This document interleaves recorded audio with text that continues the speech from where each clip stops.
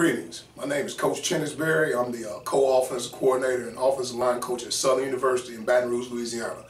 I'm super excited about bringing my newest drill DVD to you. It's going to consist strictly of inside zone. I'm excited because, we're going to put emphasis on what we do here at Southern University, how we block inside zone, and drills related to the scheme of inside zone.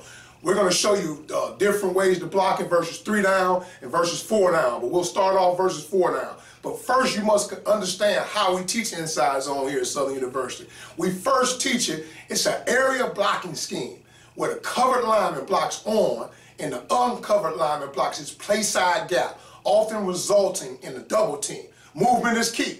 Movement is key. We want to make sure our backs and our offensive lineman's shoulders are at a slight 45-degree angle, and we're trying to get pushed at a 45-degree angle. Hope you enjoy the video. But our fits are what's very important to our block on inside zone. And the fit that we use on the front side of inside zone here at Southern University, we teach a near-to-near fit. All right? We want our objective on a near-to-near fit if the ball is inside. Say the ball is inside for whatever reason. We want to try to fit, and this is a right tackle here, this illustration here. We want to try to fit our near shoulder from the ball, near to near, up under the defender's near shoulder from the ball. Now, as we get that near to near fit, we want to make sure we finish that near to near fit when we get on our contact phase and our follow through with an aggressive fit and lift. It's just like a power clean. So, as we're taking our departure angle, big toe on pinky toe, all right, with our play side foot, all right, we want to take our second step on our contact phase and fit our near shoulder under the defender's near shoulder from the ball. Now, we want to get in lift mode. You can't lift anything you're not up under. So we want to go near to near fit and lift that defender, still result in trying to drive that defender at a 45-degree angle.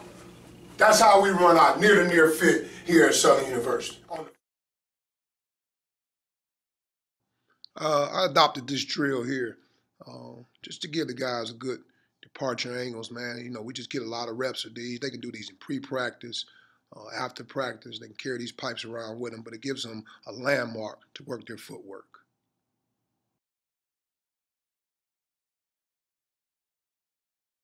Near-to-near on the boards.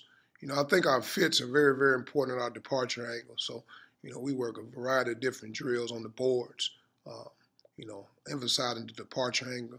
Notice here, I'm using the edge of the board as the pinky toe of the defender. So we take big toe on pinky toe, great departure angle by these young men. We want great pad level. We want to give them a landmark to be able to get their departure angle correct. So you'll see these young men here, we like to stick it right there. Big toe on the edge of the board, which again, we're using that as the pinky toe.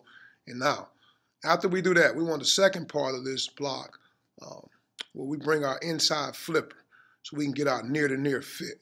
So we want to make sure when we bring that flipper, we treat it just like a power clean. We want to unlock our hips and really get the explosion that we want. So again, we want big toe to pinky toe. Second step on his inside foot, and we're bringing an inside flipper. All right, we want to make sure we get an inside flipper and always follow through the end of the boards. We want to make sure we finish every drill. All right, we don't want to waste any reps. It's either a good rep or a bad rep. We don't have time to waste reps, so we want to make sure we get good quality reps, and the guys always finish through the boards.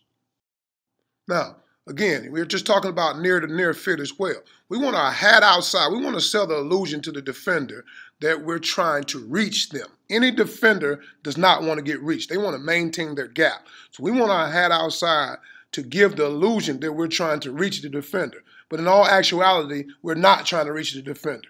We want inside body presence. We want an inside fit, hat outside, inside flipper. Then always we want to transition after we come out the flipper. Our hand should already be inside. And we want to transition through the block, through the boards, and finish through. Short, choppy steps, wide base. Weight should be distributed on your insteps of your feet. Not on your toes, not on your heels, but on your insteps, because those are where your power angles are. At the end.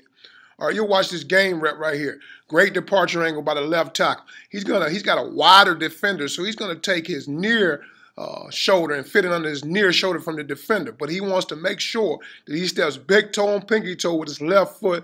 Second step should be on the inside foot of that defender. Hat should be outside, and then we want to finish through this defender on a 45-degree angle. We want to drive this defender on the ankle. Good rep by the young man. All right, you watch this left tackle right here. All right, we have inside zone versus a wide 5. So now his departure angle is going to be a little different. The defender is wide, so again, if he steps straight upfield, he won't be able to block this defender. So he's going to take a slight bucket step just for angle purposes. All right, he's going to take a slight bucket step. He's still going to have hat outside, body inside. Inside foot is going to step on the inside foot of the defender, building a wall on the defender. Great rep.